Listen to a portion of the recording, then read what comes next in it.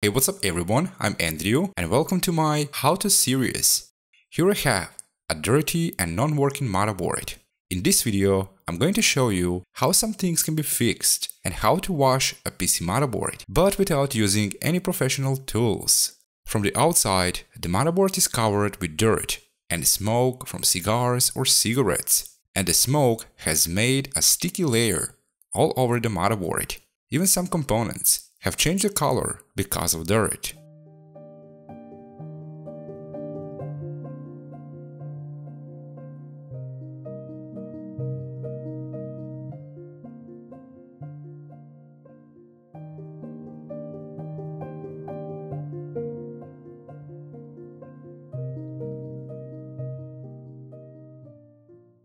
Well, now let's move to clean and fix the motherboard.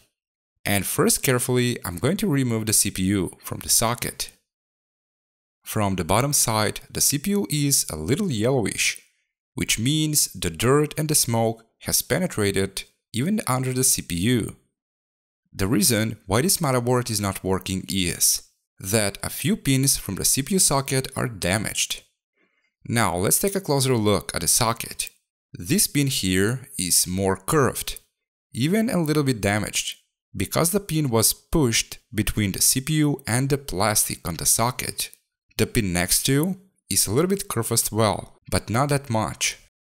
And here at this point, one more pin is damaged, but from the current camera angle is not noticeable. Now, using needle-like tweezers, carefully I start with returning the pins to the right position. This process can be super slow. Sometimes I need 10 or 15 minutes, or maybe more, to back one single pin in the right position. So if you're going to do something like this, do not rush and take your time. Curved pins on the socket do not mean that the motherboard is dead. In most cases, the pins can be put back in normal position and the motherboard will work just fine, with no problems at all.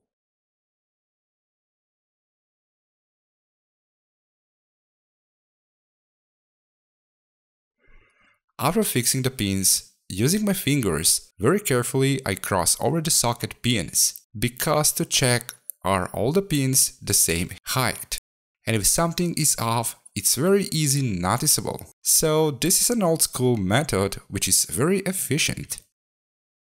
Now I put back the CPU, I put some RAM for testing, I connect power supply, graphic card, and I turn on the motherboard. Also, here again, I used old school ways to check the CPU temperatures. If on touch, the temperature is rising too fast, something is not good. But in this case, all is fine. Now let's move to clean the motherboard. First, I remove some stickers from the motherboard. I remove the heatsink from the chipset, the CMOS battery, and I done just a basic cleaning of the CPU. To clean the CPU, I used isopropyl alcohol, cotton buds, and brushes. The chipset has a thermal paste that is like a rubber, but this thermal paste or thermal pad is super dry. So I need to clean the chipset before I move to anything else. To clean the chipset, I used isopropyl alcohol, cotton buds, a toothbrush, and a plastic stick. Here, nothing sharp or metal things are not recommended to use. Before I move to the next steps, using brush and vacuum cleaner, I collect the major dust and dirt from the motherboard. Now I remove the CPU and carefully I remove the CPU bracket. I mean the metal door that is holding the CPU in the socket.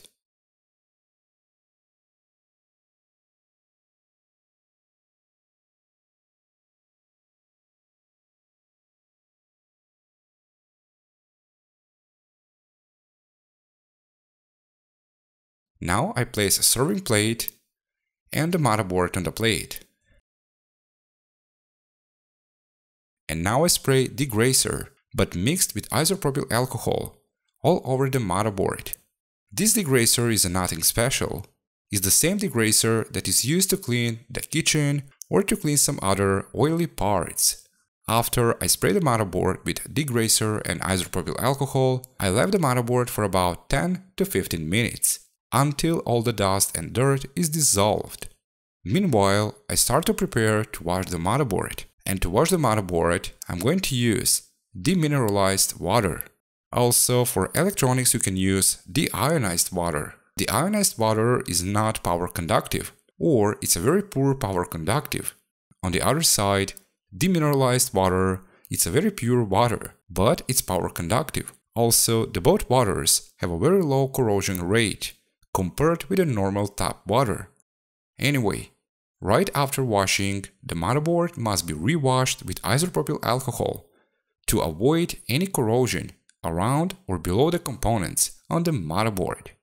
Also, I used an out water to cover the whole motherboard. After about 10 minutes, I pulled the motherboard from the water and I re-washed the motherboard using isopropyl alcohol. The isopropyl alcohol will push the water from around or below any components, and with that I will avoid any corrosion in the future. After I washed the motherboard using isopropyl alcohol, I used hair dryer and brush to dry the motherboard. The hair dryer is a great choice because cannot develop very high temperatures and damage some plastics, but is hot enough to dry up the motherboard from all sides around. And I'm using brush because to push and collect the surplus alcohol and speed up the drying process. The other very soft brush that I'm using is to polish the motherboard. I mean to clean any trace of stains during washing and clean even the tiniest dust. The drying process in this case took about 25 to 30 minutes, but if the motherboard is larger, the drying process may take longer.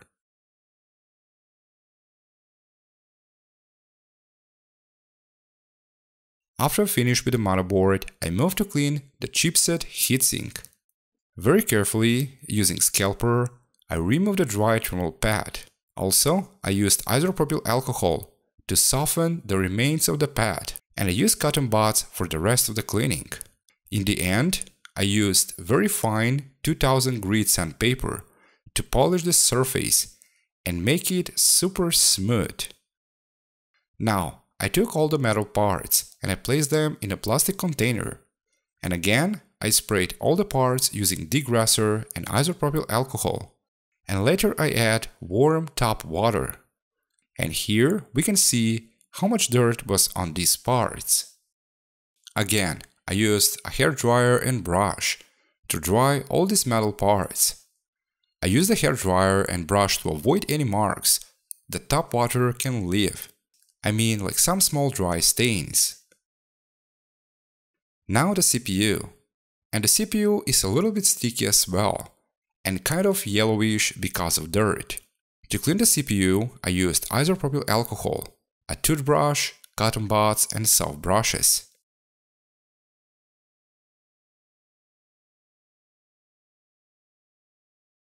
At the end, the CPU looks much better and isn't sticky anymore.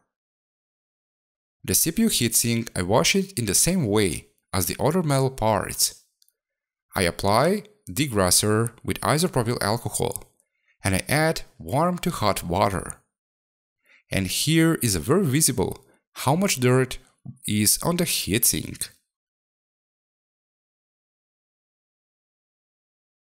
The cooling fan from the CPU, I clean it using dry brushes, and then I wash it using isopropyl alcohol only.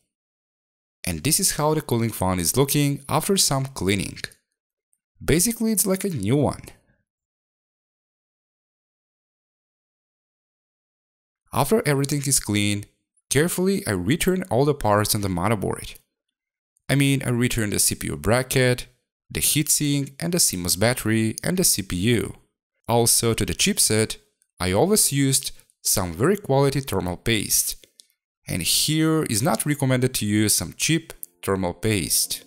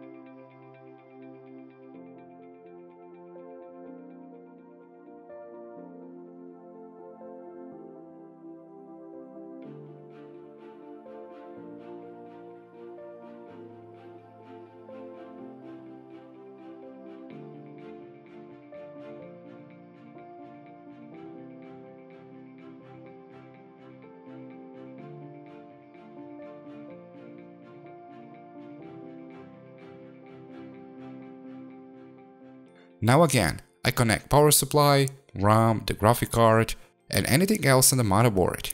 And I start by testing the motherboard. And everything is working perfectly fine. And this is how the motherboard is looking after cleaning and washing. The motherboard looks like a new one. And most importantly, the motherboard is fully functional. And this is a little comparison from before and after.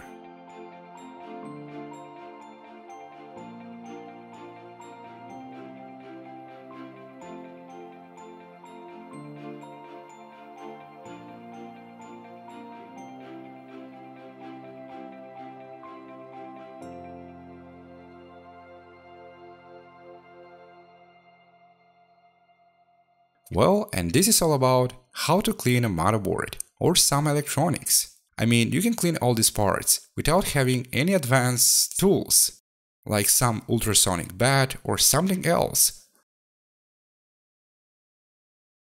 Well, I hope you enjoyed watching this video, and I hope this video will be useful and helpful if you want to fix or clean some motherboards or some other electronics. The most important thing is, when you do something, even for the first time, do not rush anywhere and take your time. Thanks for watching, and I will see you in the next video.